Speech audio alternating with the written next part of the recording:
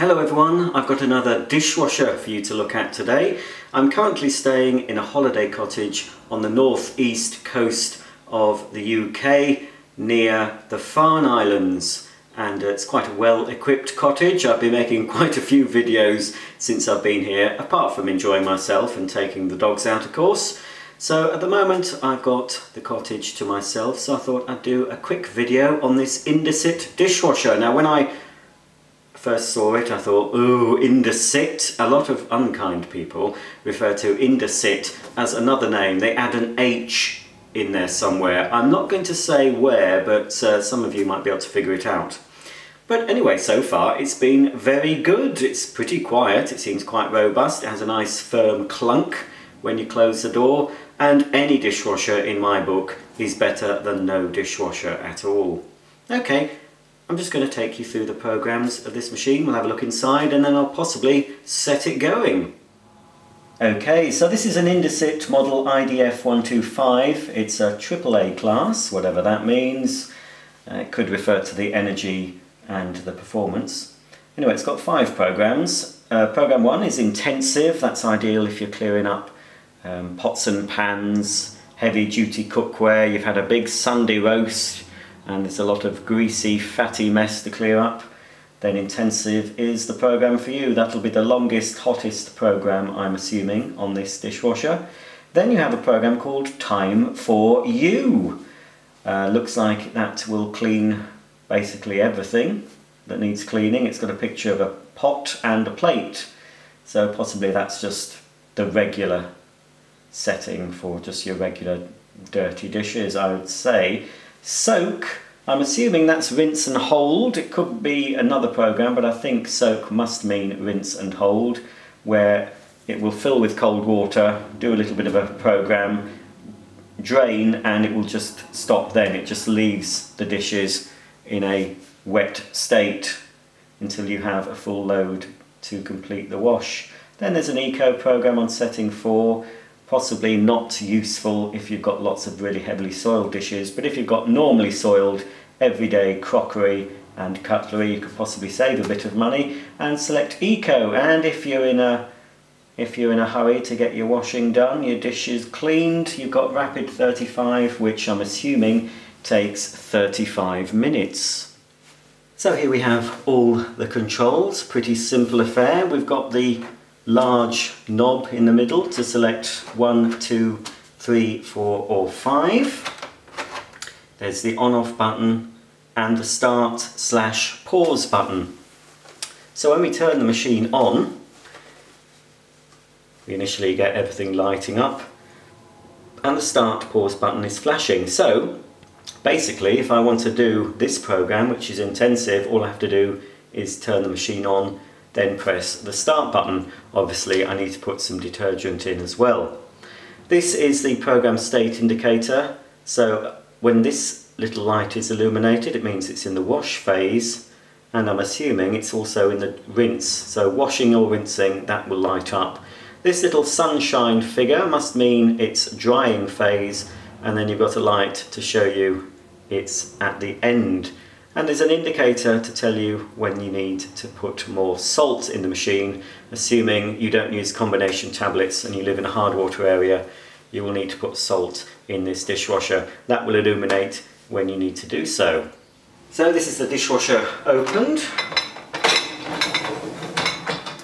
You've got your lower basket for your general crockery, your plates, your bowls, and the lower portion is where you'd put your pots and pans as well. Anything that needs a really good clean goes in the lower basket. You've also got your little removable cutlery basket, and that can be positioned in various places, but that's where it was when we arrived, so that's where it's going to stay.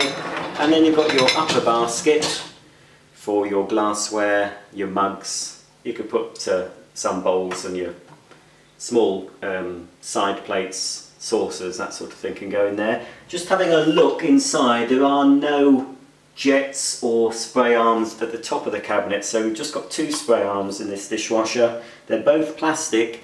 We've got the spray arm underneath the upper basket, and the lower spray arm is located at the base of the cabinet. So here's a close-up shot of the lower spray arm. It is rather dirty in here because it has been loaded with dirty crockery. So we have a plastic lower spray arm as well as the plastic upper. You've got your little salt container here. Now when I actually arrived, there was no salt or rinse aid in this machine, but there was some provided under the sink, so I did my Christian duty and filled it up with salt, which comes with a funnel, so you put in the dishwasher salt in there, and we also filled up with rinse aid as well. I'll show you that in a minute. And here we have, that's quite gunky, I might clean that. This is the fine mesh filter. There's a coarse filter in there as well. That could do with a bit of a soak in some hot soapy water and a little bit of a brush. I'll do that before I actually switch on. And then you've got another, that's not too bad, that's fairly clean. That's your metal mesh filter. And these filters are designed to protect the pump, because obviously the dishwasher, they use relatively little water, a dishwasher. A lot of people are surprised, they think, oh, they use a lot of water. They don't, because they use the same water. Once they're filled up, they recirculate the water, and the water goes through this filter, so it filters out any large bits. So in reality, a dishwasher can use less water than actually washing up by hand. This is the detergent dispenser and rinse aid dispenser that's situated in the door of the dishwasher. The majority of dishwashers you buy have this sort of arrangement. It might look slightly different, but most of them, all the ones I've had experience of anyway, have the rinse aid and detergent dispenser. So you can put your detergent in here, either powder or you can put a tablet. There is also actually another little section here which I think you might use on the intensive program. I'm not sure if you could actually put a tablet in that section there. You could certainly put powder. I'm just going to see, I've got some tablets. They were supplied. I'll put a tablet in actually because I'm going to pop this dishwasher on. These are just some value tablets. Just seeing if they would fit. I don't think it would, no. You might be able to put half a tablet in there. But on a lot of dishwashers that is like for a pre-wash. On my Miele, I didn't see it at the time, but that section is for actually using for pre-wash powder. Because this will only spring open when the correct temperature is reached, when it's in the wash phase. Some dishwashers will do an initial rinse and then they'll empty the water and then they'll start the wash, and then at the correct part of the program this flies open and the tablet or the powder falls out into the machine and starts to get mixed in with the hot water. So that tablet will go in there. Close that. This is the rinse aid. Doesn't seem, I don't know if it's adjustable on this. I couldn't see, oh yes it is. Underneath, this is the cap, must make sure the cap's on properly. The rinse aid just pours into here. I've used it quite a few times, so I can top a bit more up. So this is where the rinse aid goes in, until the maximum fill line. There we go, that's full now. You've got an adjustable setting, it looks like it's set on 4, that's what I'd normally have it on, 3 or 4. And then we have to make sure that that's on correctly. There isn't a rinse aid indicator on the actual control panel, but there is one here. So when that goes a lighter colour, it means you need to put more rinse aid in. It shows, it's a bit hard to see on camera, but it shows dark now because the actual fluid is showing underneath there. When that shows a lighter colour, then it's time to put more rinse aid in. But personally, I just always check with a machine like this. I'd probably put rinse aid in, depending on use. I might check it every couple of weeks just to keep it topped up at all times. So there's everything I can show you really on this dishwasher. Let's close the door. So what I think I'll do, I'll select time for you, which is setting 2. Obviously it's not a full load, I would normally wait until the dishwasher was full, but just to show you it going, I'll select program 2, and then all I have to do now is press start.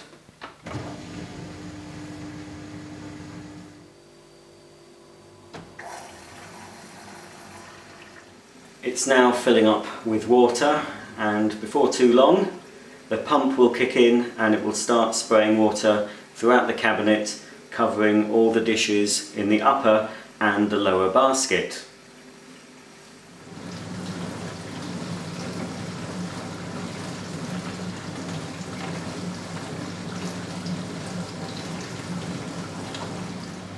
So that's the Indesit dishwasher started on its program. It's filled up and is now circulating the water through the cabinet.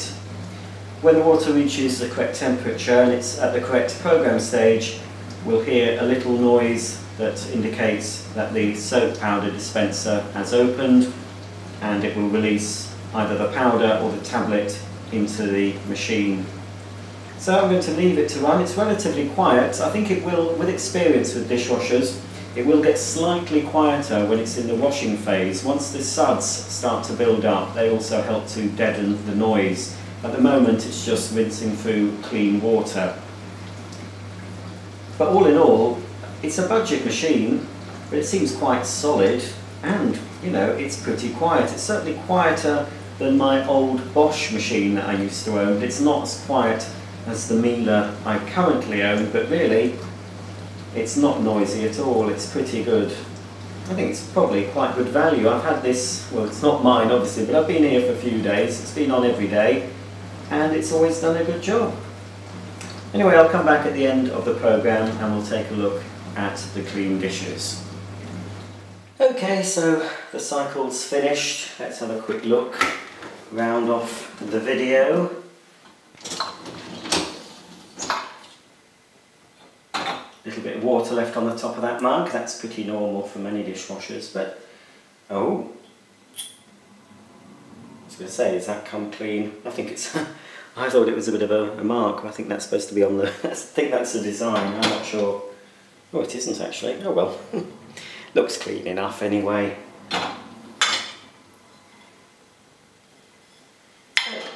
All in all, it's not a bad, that's nice and clean.